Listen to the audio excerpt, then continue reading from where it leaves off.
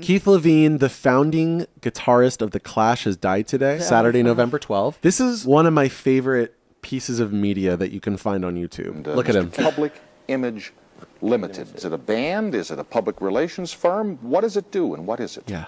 We ain't no band, we're a company. We're not a band, we're a corporation, man. It's Just a about communications company. Huh?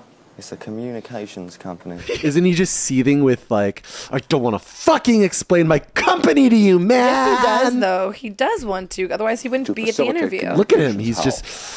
It's a package. He's not wrong. It is a company. They're just selling an image, and that's part of the image that they're selling. Humor us. What kind of a company it is? Isn't Keith Levene being so polite, though? Yeah, no, he's being a total sweetheart. Look at his body language. He's so proper. He might be a little strung out looking, but at least he's like a professional musician, right?